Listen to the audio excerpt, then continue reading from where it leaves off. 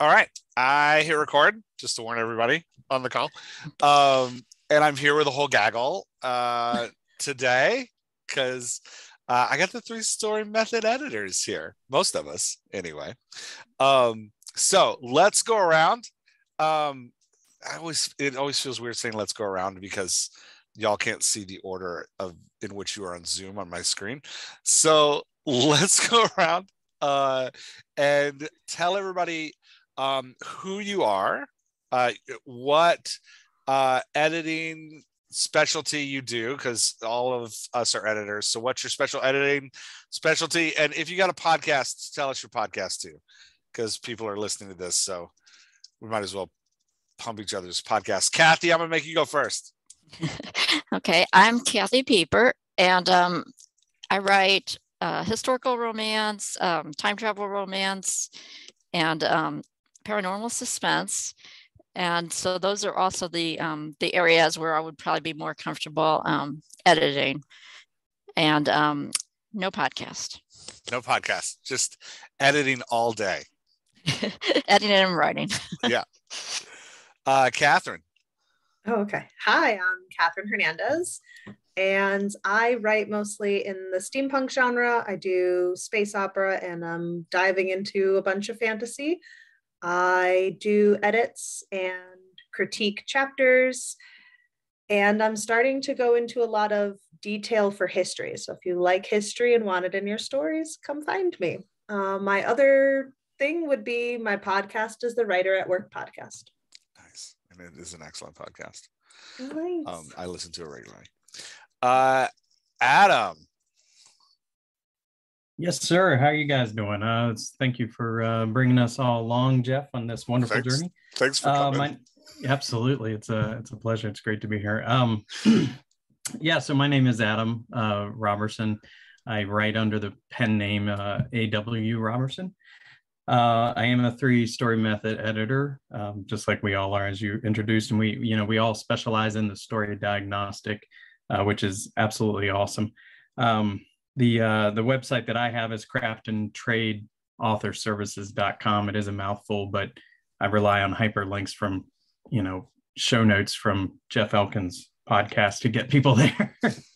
I enjoy writing epic adventure, fantasy type of work, and historical fiction, of course.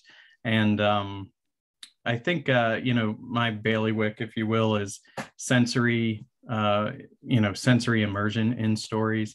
And then, of course, the structure and plotting. I'm a huge plotter because I think if you build that foundation great from the beginning, you have a really strong, finished product, which helps with the editing toward the end there. So that's me. Awesome. Let's do Miss Christine.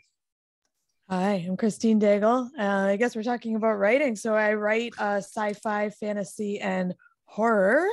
One trad pub steampunk novel and 2 serials on Kindle Vella under LP Styles. I like editing sci-fi, fantasy, and horror. Imagine that. I like trad pub. I like serial fiction, and I really enjoy working on character consistency. And I have a podcast, serialfictionshow.com.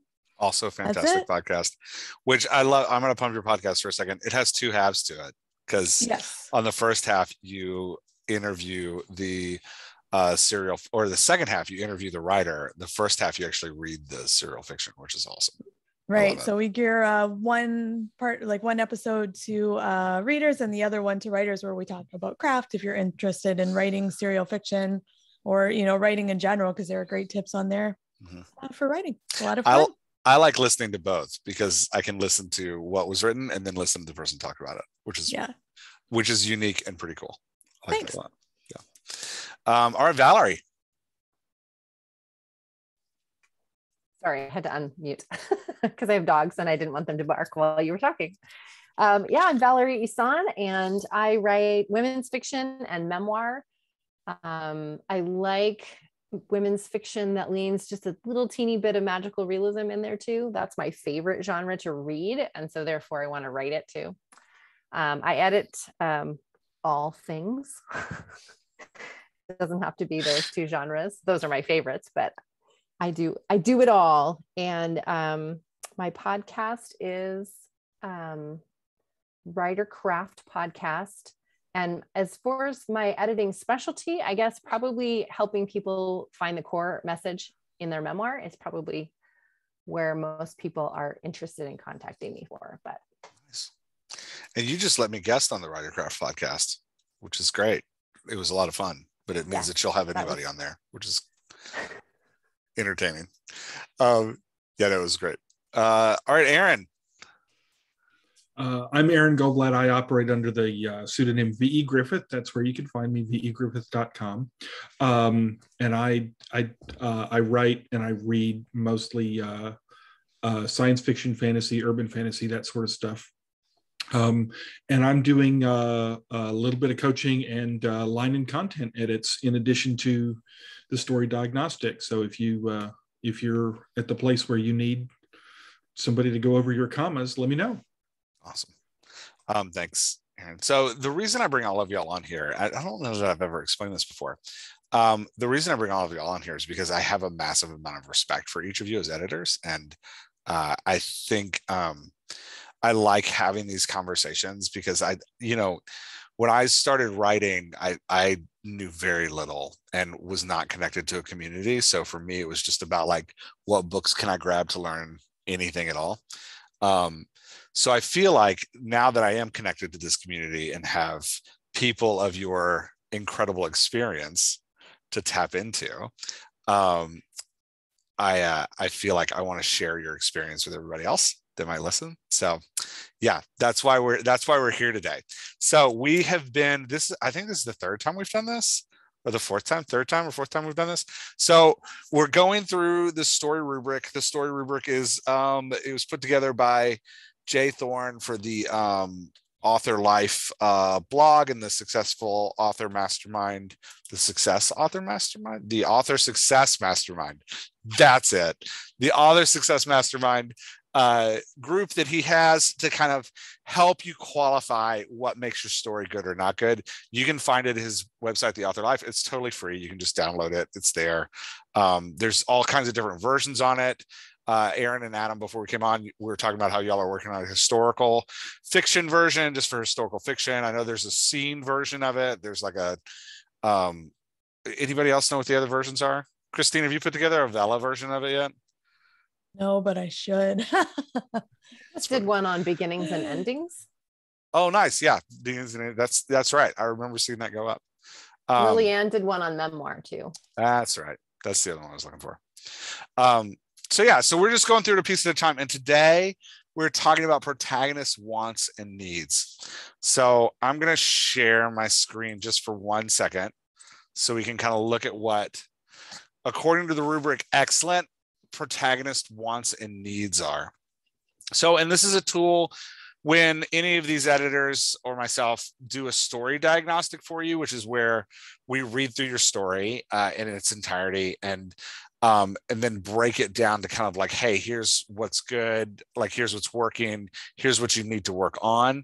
We'll use this rubric to do it. The story rubric. So breaking down protagonist wants and needs, I just want to look at what's excellent. Like y'all, if this is fascinating to you and you want to, I'm not going to sit here and read the whole thing. If you want to read the protagonist wants and needs, fantastic. It's free. You can download it. But I'm just going to jump to excellent because that's what we want. We want excellent stories. Excellent. The wants and needs of the protagonist are well developed in an authentic nuance that creates complex, engaging situations. Excellent characterization creates antagonists and partners for the protagonist that naturally flow into the themes of the story and push the protagonist toward maturity. So that's what we're going for, and that's what we're talking about today. And I want to start off asking y'all, because I think, we could just define wants and needs, but that's a little philosophical. So let's talk about where we see it in the world. Where's somewhere where you've seen wants and needs for a character done really, really well? Anybody can jump in. Don't just pop in. I'm always just like, I analyze them in whatever I'm reading or watching at the time. Lately, I've been watching The Marvelous Miss Maisel, which has very, very clear wants and needs. I mean, she wants to do comedy, but the needs are like so much deeper. Like she's struggling with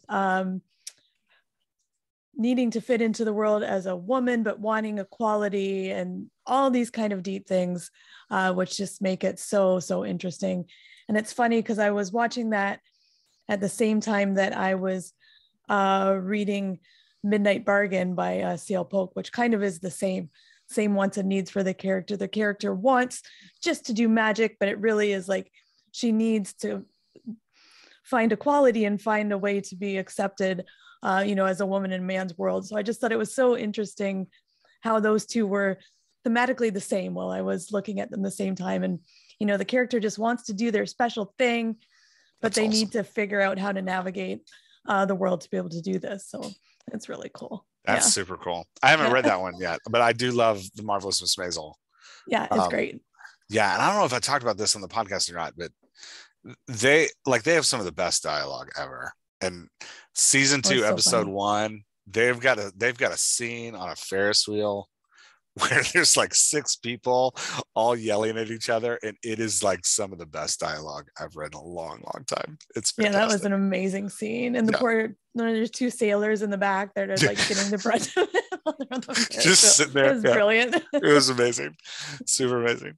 Okay, anybody else? Great example of wants and needs. Y'all can just stay off of mute. I'd rather us just talk. Yeah. So I read a book last year called Wildwood Whispers by Willa Reese. It was one of my favorite books last year. It's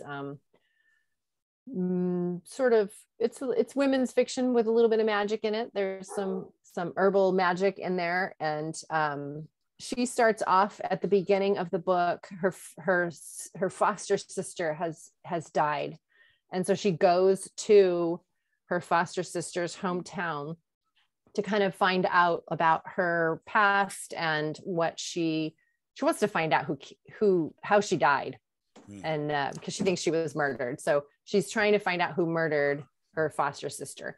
But really what she needs is that belonging and sense of community, because she herself, lives in the foster system or grew up there and always was running and moving and never had a place to belong. So her want is driving her to find out who killed her sister, her foster sister, but her need is to belong. And she finds that in that hometown.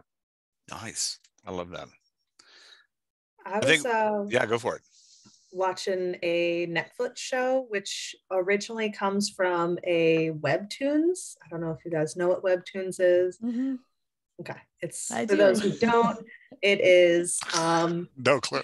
It's an app, but they promote people's graphic novels. So anybody can write and draw, and they post chapters, and you get 1 chapter a week, and you can like pay to read the faster ones or not. And so K-dramas have been picking up a lot of these Webtoons, and now we're starting to get them on Netflix. Nice. And it's All of Us Are Dead. And it's a zombie apocalypse that happens in a high school. And it's really good. And the Webtoon the art was a little strange, but it like follows the story really well. So like that was really cool. But each character has their own like wants and needs as you're going through, and they do really good job at like pinpointing each character throughout the series, being like, this character really doesn't care about the rest of the group, just this one person. And like they need to keep this person alive or they won't make it through, because like to them, that person is everything. And so it was really cool to watch each character have like their spotlight just enough so you really care if that character dies or not. That's cool. Bonus. You really want your people to care if your character dies. I mean, like some of them you're like, yes, please die. Please be bit. Like die. But so like there are some where you're like, oh no, he's gonna get eaten. That's awesome. And I had no idea that came from like a kind of indie source. That's really cool. Mm-hmm. Yeah, that's awesome. Anybody else work that you love? One that I thought was good was the Greatest Showman, the movie. Well, he really wants to be like rich and famous and all that, but he kind of takes it too far at one point, but then he kind of comes back and realizing that he more wants it just to help people and his family and everything like that, and not just to make money. So I mean, I did like that movie.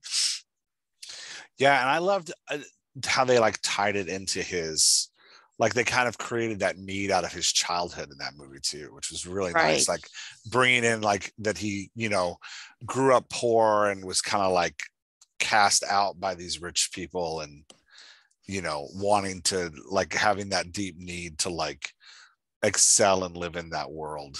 I thought was really interesting. Yeah, I agree. Yeah, that's cool.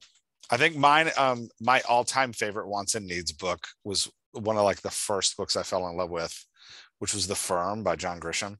Because the wants character by the protagonist, you know, like his want to like be this successful lawyer at the best law firm where he's going to make the most money and like kind of live, growing up in this like poor place. Now he's going to like live the American dream, but the need to be seen as this like,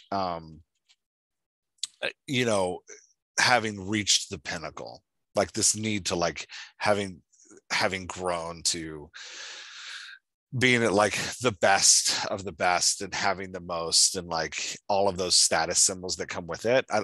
I think part of the reason I fell in love with the wants and needs of the book is because he really has to reject his need in order to maintain his family and like life, really, like in order to continue to live, he has to like put that need aside, which was or at least deal with it and like work through it, which I love that.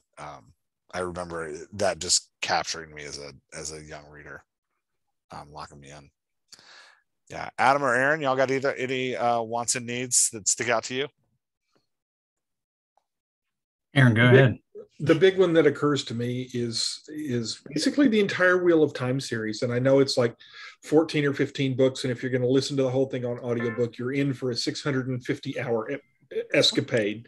But it's, you know, it's the protagonists, there are 3 protagonists, and all 3 of them are very clear that they just want to go home and return to being a sheep herder and they're involved in this high drama that, you know, upon which rests the fate of the world, and they just want to go be a blacksmith, you know. And it's really, really neat to watch those characterizations grow and that conviction grow as the whole story arc moves forward. And there are so many characters that you get the opportunity to see all of their wants and needs, you know, grow and change over time. Even the relatively minor characters that repeat, you know, you get to see what they want too. It's really, really neat. It's a powerful lesson in how to do characterization if you can stand to read something that long.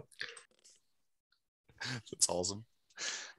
Well, I'll jump in, and if it's okay, I'll segue into the next question because it does bleed into that.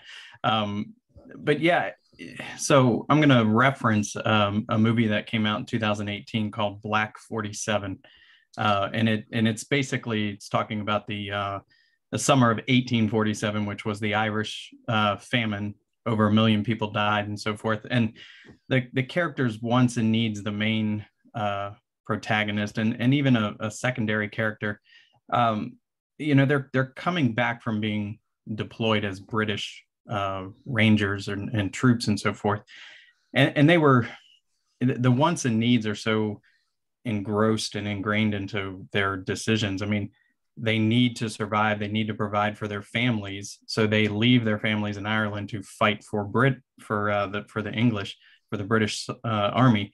And in doing so, they're able to be fed and get a little bit of money to send home. But when these Rangers come back home to Ireland, they find out that Ireland is in the middle of a famine. They're being mistreated. The money's not going where it's said it's supposed to go to, and so forth. So, you know, the main character becomes basically like an anti-hero. And if you're familiar, I hate to make this analogy, but if you're familiar with the Rambo First Blood, it's basically the same type of thing. You have a soldier coming home who's traumatized. He just wants to go home, return to his family. He comes home and he realizes that his home, his country, his family is just shattered and destroyed. So he reacts by basically going on a rampage, and he's got nothing to lose. So he takes the lives of all of those people who were allowing this atrocity to happen in his home. And so, I think the next question, how does an author use character wants and needs to engage the reader? And even to, Valerie's point that she's making here is, when you can have those wants and needs collide, or you can even with the sake of a villain or an antagonist, if you can get the reader to almost come to the point of empathizing with, yes, I can see why they're snapping and making those choices. I don't condone the choices that they make, but I can understand them. I think that's where the magic happens, if you understand what I'm driving at here. So I think the wants and needs of that particular movie, Black 47, he wanted to just return home. He needed to have some fulfillment and healing from that, but he comes home and then his world's completely flipped upside down, and it basically he snaps, and it dictates the rest of his life and his choices there. But how do you engage the reader with those wants and needs? You have those external wants, those internal needs, and they somewhat are conflicting. And then when they have that clash point and cross over each other, that's where the true conflict of that story comes from. Yeah. I was just going to say, I think, the wants are vital, right? You have to have a goal, and, ideally the same goal throughout the book for the most part, because you need a goal to have obstacles to make a reader be like, well, are they going to get their goal? So, I mean, really, without wants, you don't have a book. It's the truth. They gotta want something. They want it badly, and a lot of stuff has to get in their way. That's a book, right? Yeah. If nobody wants a book, it's more like, if nobody wants anything, it's more like a nice poem on a Sunday night. Exactly. Yeah. Like, it's a bunch of stuff that happens, but it's not a story. And then the needs are like wonderful.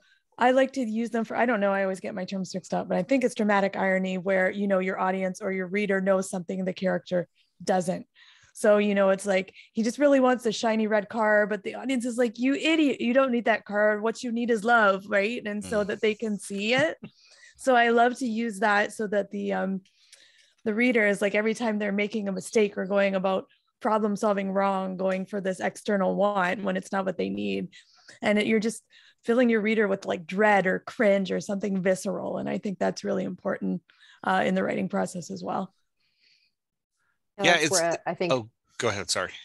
I was just going to say that's where the tension happens. Yeah, between the wants and the needs, and the struggle shows up that way for the reader. Yeah, I think this is a little off book, but I'm curious because sometimes it feels like the need of the character is actually healthy, and maybe like the want is unhealthy. Mm-hmm. Like the way that they want to fulfill it is unhealthy. And then sometimes it feels like they're actually in line, and it's kind of like the world is clashing against them. Am I making sense? And I'm literally just throwing that out on the fly after listening to y'all's, like, what you liked and wants and needs. It feels kind of like one way an author can generate that conflict is deciding, like, hey, is this character's wants and needs a healthy, positive thing that the world is like pushing back against? Or is this character like going to need to grapple with either what the character wants being an unhealthy expression of the need, or maybe even the need itself being unhealthy? Like, what do y'all think about that? Thank you for saying that, actually, because my question was, I always thought that the want was something the protagonist knew about, but that the need was deeper and they didn't know that. Yeah. And they found out about it later, and that was part of the character arc. But I've also read really great books like The Book Woman of Troublesome Creek. fantastic historical fiction. I loved that book. And I was trying to figure out what her arc was. And she had wants and needs at the beginning. And she knew that she was really pretty self-actualized, and she just was prejudiced. She was, the town was racist. So she knew that she wanted to find love. She knew that she wanted to be able to be a strong woman and have a job and, you know, find herself. But the world was not letting her do that. And so that makes sense. I couldn't figure out like how that fit into a good book. If they knew what their need was already, how did that character arc work? So that makes sense now. Thank you for saying that. Yeah, that's interesting. Like I'm thinking, I keep coming back to this book. I read it over a year ago and it just keeps coming back into my mind. I think because the characterization is so strong, but I keep thinking about A Man Called Ove by Friedrich Bachmann, and that character is very similar. He knows exactly what he needs. He's lonely and he needs companionship, but he's going about getting it in the completely wrong way. And so the arc of this story is him failing to get it how he wants it, and then finding a new way, or actually accepting a new way to fill that need. Yeah.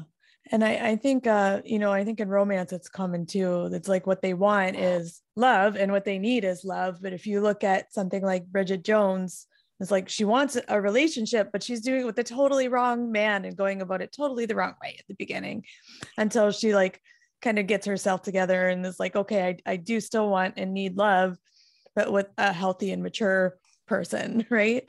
So I think that happens a lot. But I think too, you know, I think, it's kind of neat, and there's a lot of richness and depth when there's a want that's different than the underlying need. But I think there are books too with flat characters where you just have an external want and there's really no need. You know, if you think about like Jack Reacher or James Bond, what do they need? You know, I think they're all want. I think those are very external books. To be entertained. I feel like Reacher walks around just trying to be entertained by beating people up. I don't know. I could argue, I've read several Reacher books, and I could argue that Reacher has a deep internal need to be the military policeman he was. And like, you know, he's left the military, he's out of the military, but he does wander around solving crimes. It's a little like the A-Team. Like the A-Team's on the run from the military. They don't actually have to stop in every town and help somebody. They could just keep going, but they have this like weird need to like fulfill that sense of heroism. Like, you know, this sense of like, I am the hero in this story. They want to be important. Yeah. And like, they want to be significant. Like there's like a sense of like purpose and significance that like they're looking for in that like attempt to bring other people justice. Yeah, I don't know. I'm also just talking off the top of my head. So if there's a hardcore Reacher fan listening, it's like, no, that's dumb. Reacher wants nothing. All he wants is pie. Something, but what does he need? Like, I think he's, you know, it's like if you look at, okay, not the last James Bond movie, we're going to forget about that one because that was like way out of it. But if you look at like the early Bond movies, it's like, what does he need? I don't know. Like what he wants is to do his job, and he does his job. It's like the end. He needs to meet the latest Bond girl in the movie. And, by the pool. Yeah, by the pool, usually in a bikini of some kind. Yeah. Any other thoughts on how an author can take that want and need and really drive some good plot conflict in the book to engage the reader?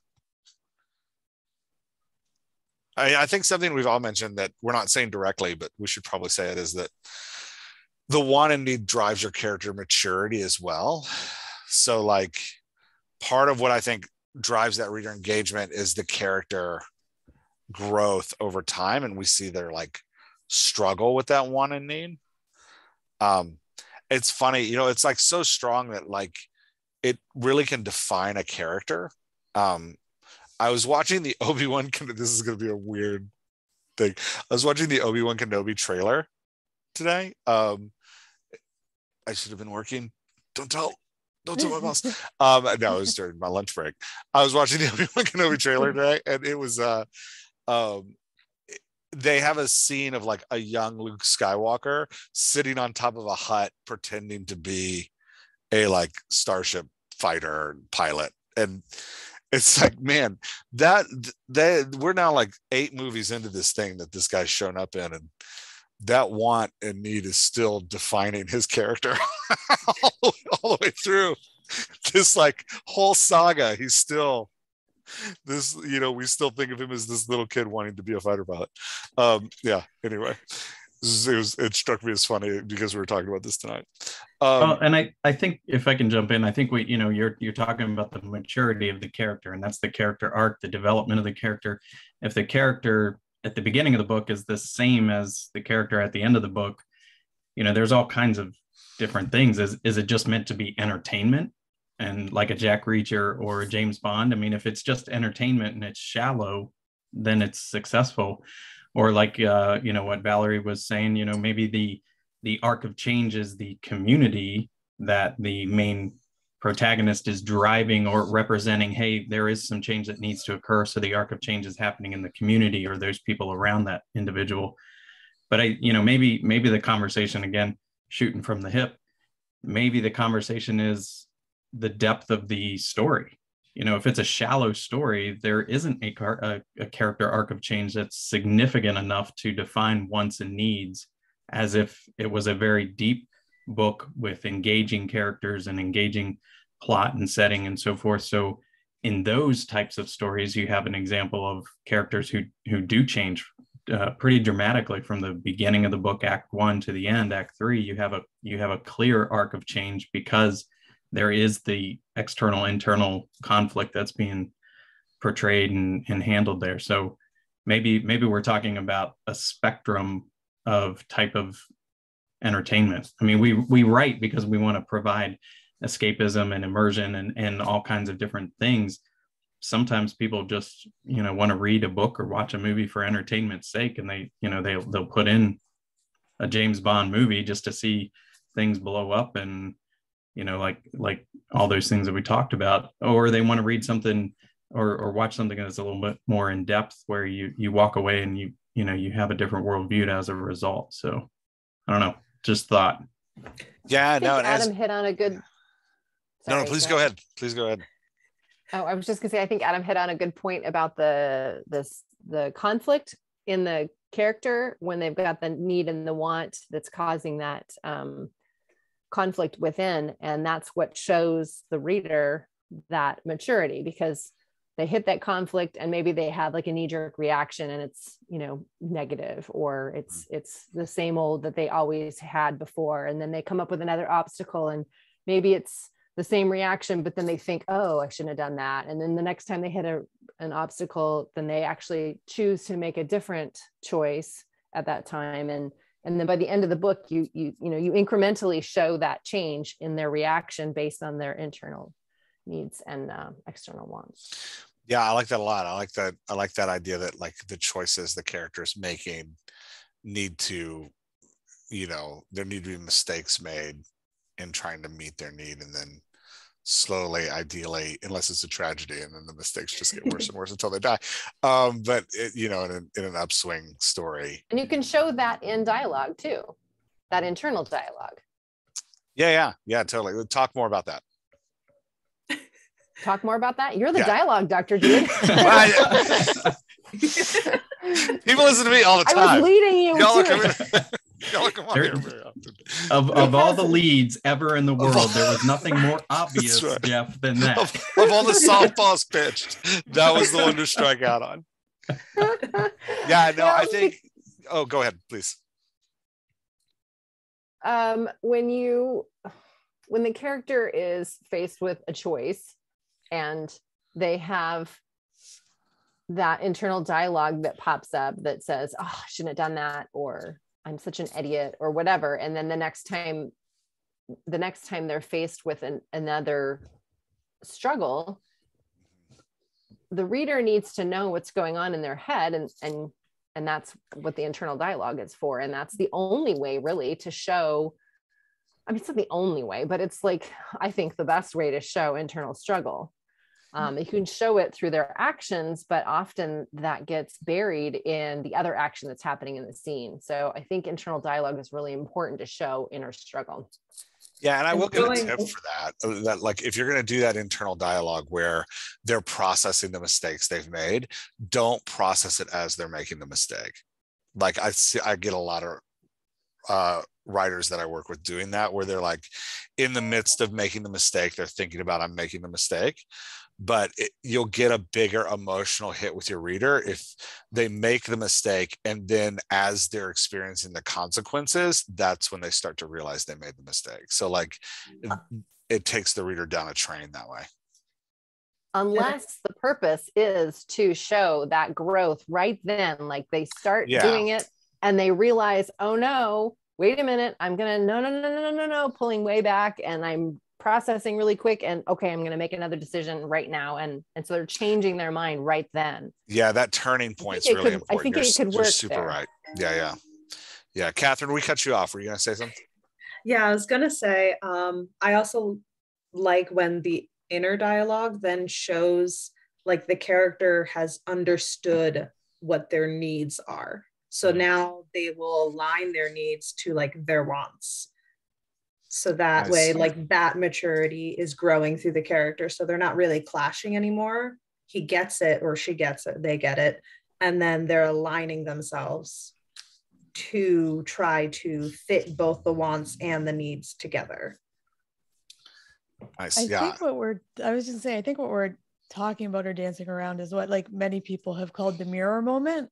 And you see it in fiction all the time, usually around the midpoint of a novel, where a character has been, maybe not making the best choices or the most mature choices, or solving problems in a way that's maybe not so great. And, they either through action or dialogue or both take a look at themselves and are like, what am I doing here? This isn't working out for me. Who am I? Do I want to be this person? And you know what? I think I'm going to try some things differently.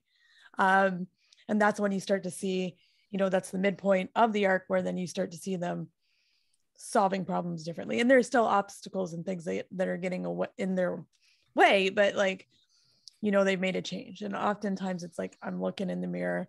I'm trying to think that book, what's it called? Write Your Novel from the Middle. And they talk about that in Lethal Weapon, where the Mel Gibson character, not that I'm a Mel Gibson fan, but is like, his cop buddy is like, oh, if you're going to kill yourself, do it. And he's like, I've got this bullet for me, I'm going to put it in me. And his mirror moment, and when he's like, you know what, here's the bullet, I'm done, I don't need it anymore. And that's like his mirror moment. And then when you start to see his growth and his change, but like, I think if you look at most well done movies or books, you can pick that up.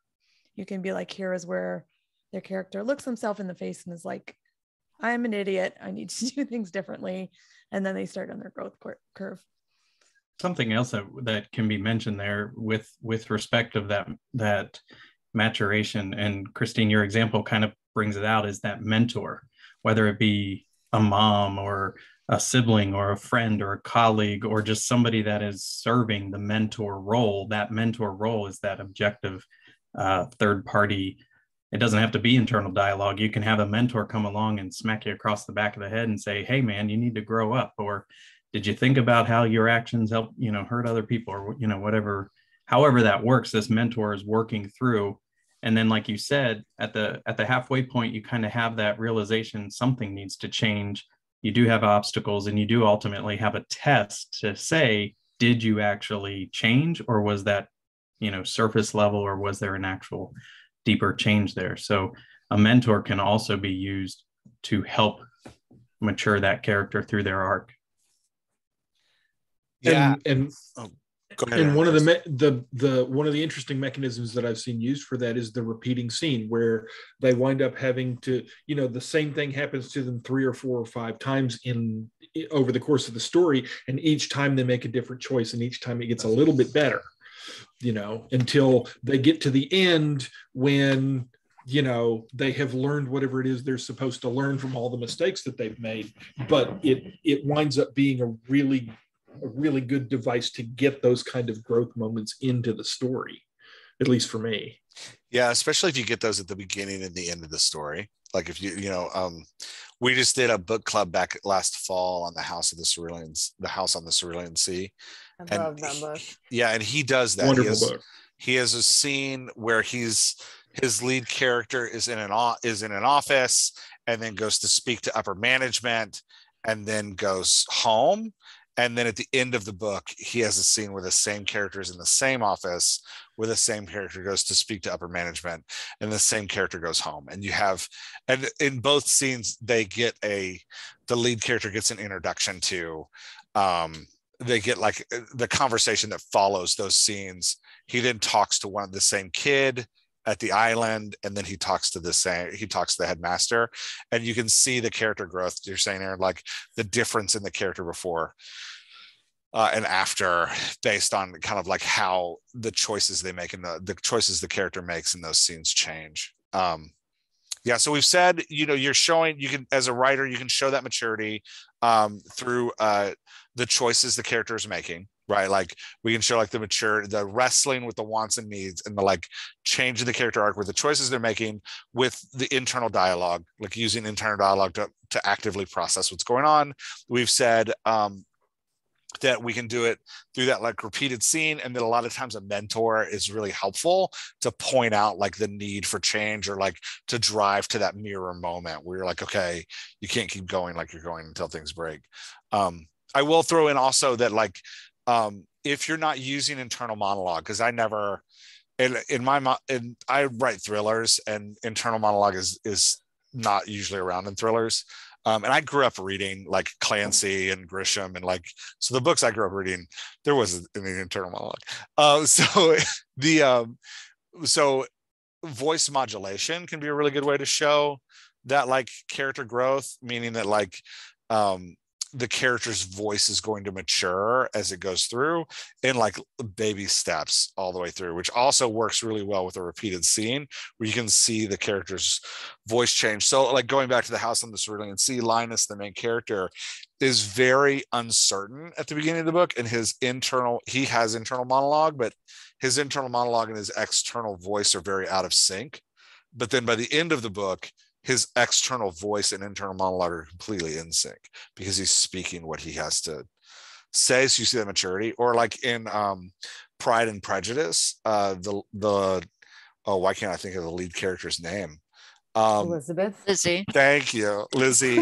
At the beginning of the book, Lizzie's voice is very reactive to what's going on around her. She like is constantly like blurting out what's happening around her. By the end of the book, she has a much more mature voice where she's like processing what's happening in the world, and it shows her like maturity and prejudice of like social class, and like her like ability to remove some of that, like, or deal with the pride that she has in order to actually see other people with a clear lens. So it's got that like, development in her voice as the story goes on, which is that like tweaks in modulation.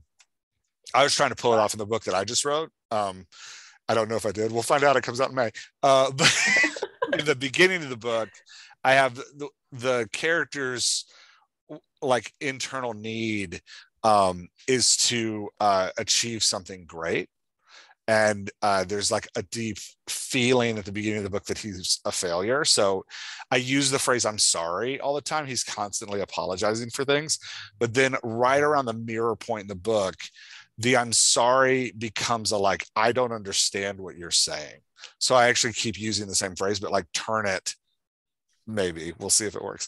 Turn it in the middle of the book to have a completely different meaning and conversation, and he uses it at a different place in the sentence. Like, so at the beginning of the book, he's saying "I'm sorry," like in the middle of his sentences, he'll be like, I didn't know. I'm sorry that happened.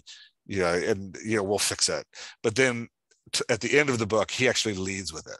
He's like, "I'm sorry, what did you just say?" And it's that like taking that phrase that he's using and flipping it to try and show his character growth. But yeah, just one way that I was playing with it recently.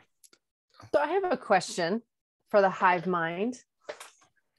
When you're writing a character and you're trying to show that growth, and in real life too, and in our fiction. They take 2 steps forward, 1 step back. You know, it's not just like, okay, mirror moment, now I'm all better. You know, you're going to show like this start, stop and go, making mistakes still until they get to the end of the book. But how do you do that without creating irritation in the reader? Like, I thought they fixed this already. I thought they've, you know, why is he still making the same mistake? How do you prevent that from happening?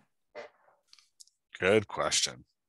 I don't have an answer. I wonder, do they have to make mistakes? I see a lot of books where after the shift, they're just, the obstacles are so high stakes, even though they're making the right decisions. They're just coming against so many obstacles that they're just not making headway. And so a lot of time they still have to just keeping believing that what they're doing is good until, you know, their reward is very delayed in the end. So I've seen that done too. I wonder if that has to do with if the want and need are healthy and it's the world pushing back on them, or if the want and need have to change. I think if the want and need have to mature and change, then, or evolve's probably the word we should be using. If the want and need have to evolve, I wonder if then there has to be mistakes made. I think so. I mean, that sounds realistic to me.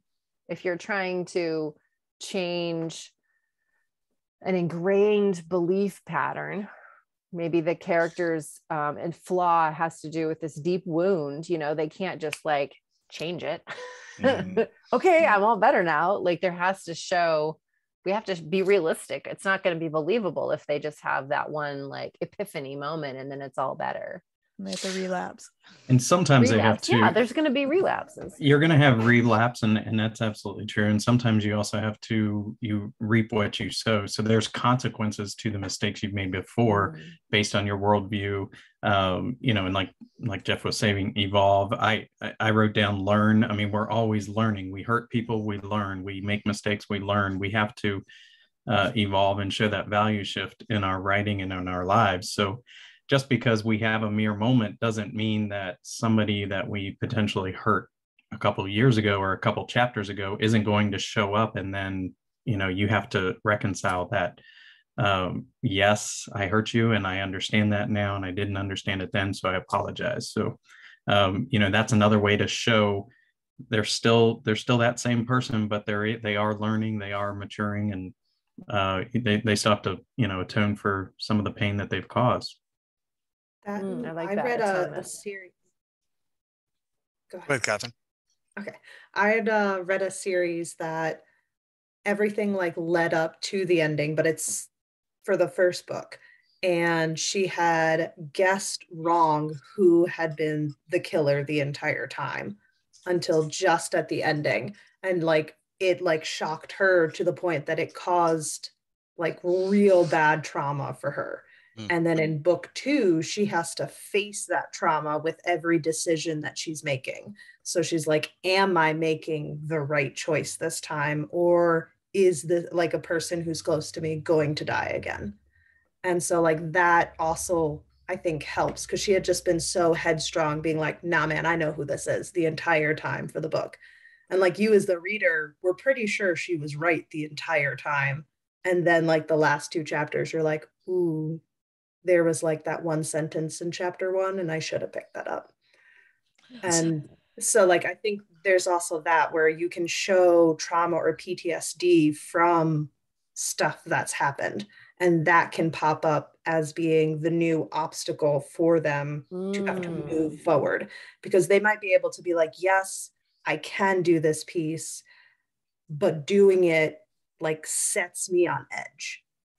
Even though I know it's right, and they have to work through those new sections. So it doesn't have to be the same problem coming up each time. Yeah. And I think like when you're looking at, someone talked about the test earlier, I forget who it was, it might've been Adam, but you know, I'm thinking about Bridget Jones again, where she's like at the midpoint, she's like, am I going to be stuck in this job and doing the same things and making the same mistakes? Nope, I'm quitting. I'm going to go start a new job. And it's scary. But then they have that scene at the end where she's like with her family at Christmas, and, you know, the bad guy comes back and he's like, but I still love you. Like, I can change. Like, I've left this person that I was with, that I was cheating on her and you were cheating on when I was cheating on everybody. don't pick him, pick me, you still love me. And she has to look at him and be like, oh, you know what, I've outgrown you, I've grown, you haven't, I'm going to make a healthy choice now. But it is like a final test, and kind of like all the demons of the bad choices that she made at the beginning accumulated into one. And it's a test like, oh, she still has feelings for him. Has she really matured? Is she going to make the same mistake again? But then she makes the right call, right? Showing that she really has finished that arc off. So yeah, also a repeated scene, by the way, because she has moments with her family and her friends at the beginning, middle, and end of the book. And at the curry buffet or whatever it is. It's like turkey curry buffet. Yep. And the writer uses it as a demarcation point along her character journey to show how she changes in each moment. Yeah, it's fun. I just want to add too, because we've mentioned wound a lot, and I'd be interested to hear how y'all think wound and want go together. For me, the want is the character's like internal desire to solve that wound. I don't know, do y'all see it differently? Would y'all agree with that? How do you see the want? I agree with that. That's how I think it, the want stems out of the wound in some way. Yeah, I think that I would agree with that. I usually use Libby Hawker's character flaw when I am starting with a new book. So I find a flaw for them that really life-changing flaw. This could ruin your life if you continue down this path. And that by the time they reach that global choice, they have to kill the flaw before they can make that choice. Or maybe it's dying as you're making the choice. I don't know, but that has to go away before you can make that global choice. Yeah, I like thinking about them in conjunction. Like, does that flaw come from that wound? And often it does, right? So it's a protection mechanism or a coping mechanism that you developed, but it's like a maladaptive coping mechanism from that wound. I guess I don't always know what the wound is in my character when I start writing, but I know what the flaw is. I think that is applicable to protagonist and antagonist, whether it be a villain or whatever. I think if you have wants, perhaps that's kind of the band-aid or the surface level. This is how I'm going to cope. I like Christine's word there. That's a coping mechanism. But the internal need also stems from that wound. And if it's an antagonist, I think it makes the antagonist that much stronger. I mean, you have, if you can get to that point where you feel like you can empathize with why the antagonist acts the way they do, I understand why they're doing it. I don't condone it, or I probably, on my worst day, hope I never act that way. I think it makes a more believable character, and it's true for the protagonist as well. I think one approach to that would be the, and this is not hard and fast rule, but the wants are just, how do I cope with it? How do I avoid it? How do I not have to deal with my wound? But the need is I have to find some healing and resolution for that wound. But I think it's applicable to protagonists and antagonists. I think it makes both of those characters so much stronger. Yeah, I like that. And I like that point you brought up, because I love it when the protagonist and the antagonist sort of have the same issue. Yeah, so they're the same, but the antagonist just doesn't change, doesn't grow out of that flaw. And then I agree with you there. And I think it's when you can mirror those two. Yeah, absolutely. I think sorry to interrupt you, but I think to finish your thought, I think that makes it such a deeper conflict in the story, is if they're both, the antagonist and protagonist are both stemming from the same place, but you have one that chose to go left and one that chose to go right, or whatever, the way they deal with it is starkly different. And that, you can understand that. This is a totally dumb example. And I'm not a huge fan of the Skywalker saga. I like the expanded universe of Star Wars. I think there's some really beautiful things in there. But if you actually dive into the character of Anakin Skywalker, he became the worst villain in the entire universe with the Force and killing everybody and blah, blah, blah, and the Emperor's, proxy war or whatever. But all of that stems back to he lost his mom. He never had a dad. He lost his, anybody that served a father figure for him. And he knew he was going to lose his wife. And he just wanted to save her life and save her kid's life. And that's where her choice, or where his choice stemmed from, was, I just want to save somebody who I love and not let them die. And because he chose the dark side, that led to him becoming the master villain that he was. So you can empathize with that character, with that villain, because who wants to stand back and allow their loved ones to die when you have the Force and can save their life? Again, obviously it's a sci-fi fantasy type of example, but that's a great example of how a villain can be empathetic. I think that it's really powerful if you can have the protagonist and the antagonist have the same goal, and that shows the reader how close the protagonist could fall into that antagonist role if they, made a certain different choice. And that creates 100%. A lot of tension and, not excitement, but there's a lot of like stress for the reader, reading that, because it's so close. They both want the same things. Don't go, kind of like Harry Potter and Voldemort. And, he's always got that, like, I don't want to be Voldemort, but, God, it's so close sometimes. Yeah. And I mean, to name drop two other of our 3-Story Method editors, and we got to bring them up on every podcast so that we can all take a drink. JP and Chris Kane were. I ran out.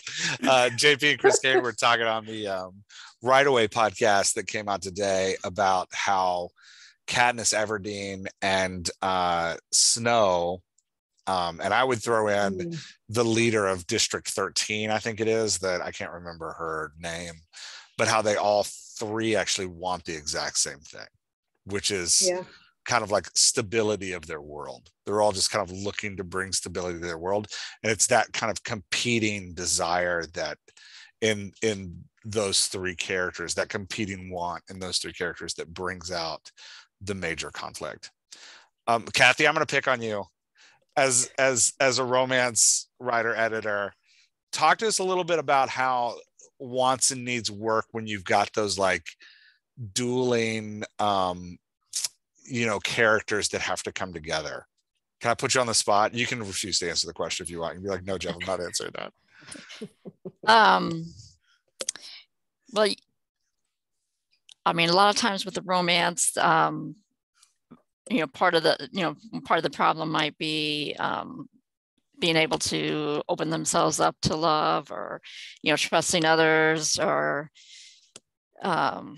something along those lines. And in the romance, the hero and the heroine, they are kind of the opponents of each other. And, there also may be, another antagonist, but they're kind of the opponents of each other. And kind of by getting together, they kind of, they kind of help the other person where the other person is weak, and then the other person helps them where they're weak. Usually, it's kind of interesting. So would you say it's critical, or can you get away? So can you get away with just one of the characters having clear wants and needs, or when you're writing a romance, do both the hero and the heroine have to have their own wants and needs? How does that work? As somebody who has never attempted romance, this is a mystery to me. You can get away with only one, but usually I kind of think it's better for two. But I mean, you can have only one. For instance, one of the books I was working on, the hero didn't have that much of a change. He kind of, he had a few things he changed, but he mostly kind of stayed the same. And it was more the heroine that had the change. So a lot of times one of them has to change more than the other, though they both probably maybe change a little bit. But. Gotcha. I wonder if you get like a Fabio effect with that, if the hero doesn't have to change, if he's just like the, famous bare-chested guy on the front of the romance book who is the I don't know. Yeah. In a kilt, of course. In a kilt. Long flowing shirtless, long flowing hair. Yeah. My wife is upstairs watching the new season of Outlander right now, so maybe that's why that's on my mind. Jamie's gonna go wrestle a gator or a bear or something huge again. Anyway. Okay, so let's talk about mistakes that writers make. Oh no, I'm sorry. I wanted to go to this. So, Catherine, talk about what you were saying in the chat because that's super interesting. I like to throw the wounds in while writing the story, so they don't start with a wound sometimes, and then you will throw in the wound to, you know, throw a wrench at them because torture your characters, and that can shift their wants and needs. So, like in one of them, one of my characters is the druggie of the group. He's just always high. And because of it, he lands up killing someone. And that leads to him having like really bad anxiety with it. It spirals him in like a really bad direction. And it's trying to like get out of that. But at the same time, they have to like consistently deal with the amount of drugs that are still like around in the system. Interesting. So you're using like a traumatic event to shift the wants and needs mid-story. Mm-hmm. Yeah, that's interesting. That it reminds me, I'm bringing, since in this podcast I'm mentioning books I read a year and a half ago, it reminds me of The Goldfinch by Donna Tartt, where, you know, the lead character experiences this bomb attack in this museum that kills his mother, that kind of starts off his wound, and then, like, you know, 2/3 of the way into the book, he has to go live with his dad, or half the way through the book, he has to go live with his dad in Vegas, and who's like this kind of drunken, druggy con man, and all of a sudden the wants and needs radically change. Like everything's different. Yeah. Yeah, but like taking him through that kind of traumatic event to create something new. That's really interesting. Yeah. Okay, what mistakes do we see authors making in wants and needs? Not having any.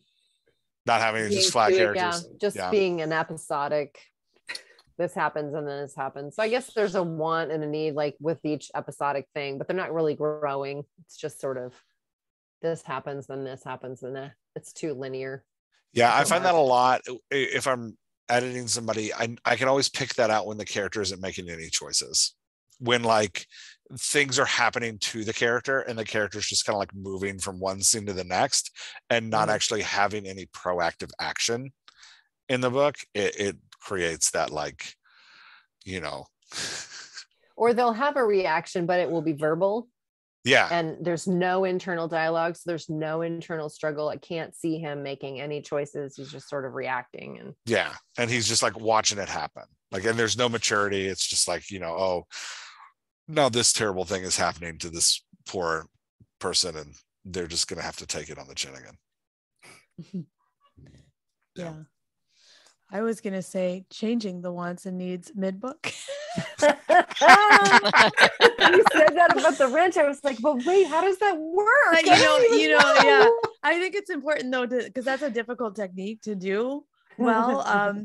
But changing the goal or changing the wants and the needs with no compelling reason, like without the traumatic event, is a mistake. So if they want one thing at the beginning of the book and then they want something radically different a third of the way through and something radically different for the last third with no particular reason, that's a mistake. Yeah, I think the key to changing wants and needs is that if they change and you're doing it well, the theme of the book stays consistent. Yeah. So like the characters' wants and needs can change as long as the book remains about the same thing. Does that make sense? Actually can show character development too, because if their wants and needs change, maybe they understood that their previous want was shallow or it wasn't going to get them what they really needed. And then they understood their need. And so now they've changed their mind about what it is that they want. Yeah. I think that goes to the deeper need, though, usually stays the same. If there's something there, it typically stays the same throughout the book. Yeah, I think about Mark Zuckus he wrote The Book Thief, but before he wrote The Book Thief, he had one called I Am Messenger, about a guy that keeps getting mysterious notes that send him on tasks to like do tasks. And in have you read it? It's really good. Yeah, it's so good. Yeah, it's I won't spoil the ending. Disappointed in the ending, but great book. Yeah, it had a very much like, you know, you could see him writing it and be like, I don't know how to end this. So he's just like, and here's it. So yeah, but anyway, at the start of the book, it's more a mystery of like, I need to figure out who's doing this, and his want and his need is to like understand what's happening to him. But then as the book continues, he finds this like real empowerment in doing these activities that this person is sending him. And so suddenly the want and need become like a re-understanding of self. And it is that like change in want and need, in that he didn't, at the beginning of the book, he doesn't realize his life is lacking. And then through doing these things, he starts to realize like, oh, my life is lacking. And Zuckuss does this really interesting thing. I don't know if I'm saying his last name right. He does this really interesting thing where he uses the guy's apartment as a symbol of his internal change. Yeah. So like at the first, his apartment's like trashed and there's nothing there and things are crap. And then as he moves through the book, he's like cleaning things up. He's like trying to get his desire to clean the apartment is like the character evolution, which is really interesting. But the theme stays the same the whole time. The theme the whole time is about like, what is the significance of life? And do you think, Jeff, that he had the same need at the beginning of the book, but just wasn't aware of it? When you say that that's no, I don't. I think that really? It's one of those weird books where like the need he actually discovers a need as he grows. You know, it's a little Good Will Hunting without the genius. Where like at the beginning, and Good Will Hunting, he has complex needs going on, but like you could argue in Good Will Hunting that Will's need is family and connection, and that need evolves as he grows. But there is definitely in that book a discovery of a need for like, you know, significant in that movie, significance in the world, right? Like there's a need for like, how am I going to contribute to the world as a person? And that need kind of grows out of his therapy sessions with the Robin Williams character. It's another one where he's like discovering this need that he has as the book goes on, and the evolution of that as the movie goes on. The evolution of that need is kind of the journey we want for the character. I will say for both of those characters, and I don't know if this is standard, now I'm just rambling, but I will say for both of those characters, it is interesting that as the reader and the viewer of the movie, you understand the need, you understand that need, that character needs to evolve.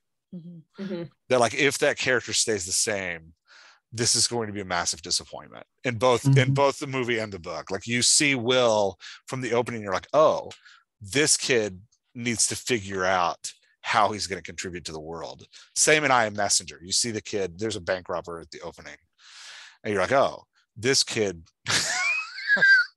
this kid doesn't know it yet, but he needs to grow up. So it's that kind of like, you know, yeah. I think another way to reframe your example, you know, the need maybe doesn't change, but the way that it's applied or the way that it's approached does. Like I start out the book with, I need food and water to survive. So I want, you know, lobster tail and champagne. That's food and liquid. I mean, why? That's what I need. But then by the end of the book, you're saying, okay, I just need protein and H2O. Or like in Good Will Hunting, he starts the book or the movie and the book by saying, I need to be significant. I need to have a connection to family. And by the end of it, I need significance, but my family is now the entire world. Where can I connect with the entire world? So it's similar need, but it's just kind of reframed and looked at from a different perspective of broadening your horizon, your worldview is expanded, whatever the case is. So I think in that case, I mean, it's done really well. The need is similar, but different enough to expand the maturation of that character. Yeah. I think it's so realistic too. And I think that readers really connect to the character when their wants and needs are realistic. Believable, I guess. Yeah. That's a better word. Yeah, I would say I like the word authentic to our understanding of personhood, and like if it doesn't feel like this is something a person would really want, then we disconnect from the character.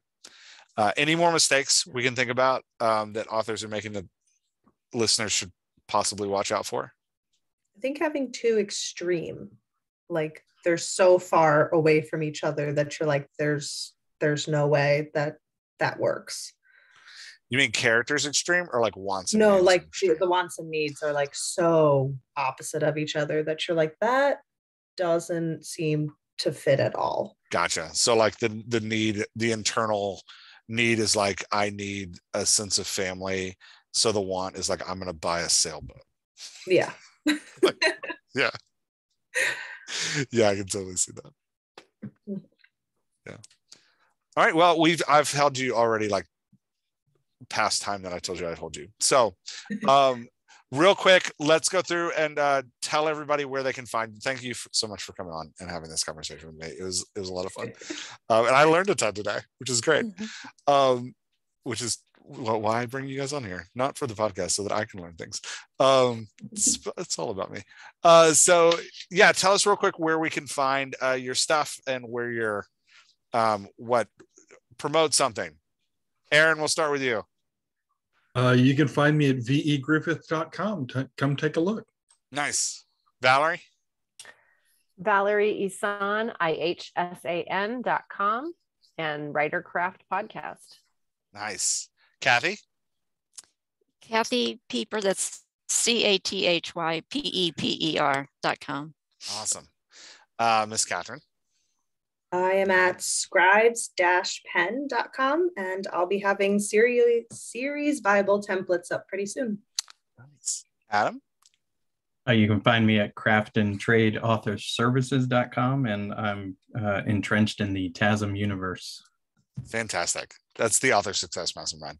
I used that acronym today, and somebody was like, I have no idea what you're talking about. Christine? You can find me at ChristineDaigleBooks.com and Awesome. SerialFictionShow.com. And SerialFictionShow.com. All right, I'm going to stop the recording, and we can chat a little bit more. Thanks, Jeff.